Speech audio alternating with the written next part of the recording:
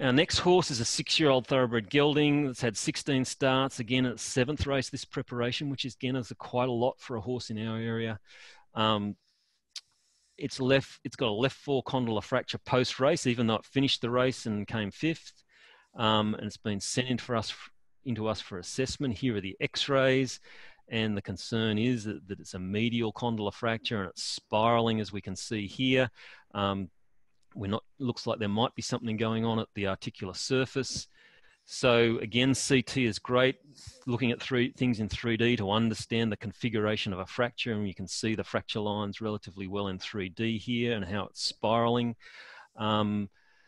We do have a small fragment here which is going to affect, we're going to need to get out of there to get that to come together nicely, but what concerned us more is how this then comminutes in the mid shaft, and so this is not going to be able to be repaired standing with just running some screws up.